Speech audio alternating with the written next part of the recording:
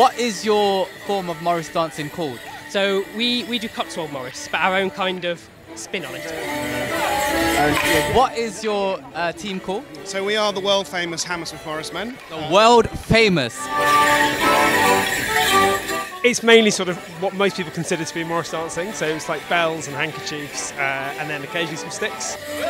Would you say it's important for you with your cultural identity? Yeah, absolutely. Like it's something I'm really proud of in Britain, that it's our thing and it's our cultural dance. And I think a lot of other countries are really proud of their cultural dance and their cultural heritage. I think it's having quite a resurgence at the moment, kind of the folklore side of things. Younger people and everyone is like discovering it and like going, oh, this is really cool. Let's just take it and do with it what we want. And we're like, come along guys, join the party, you know. Yeah, 100%.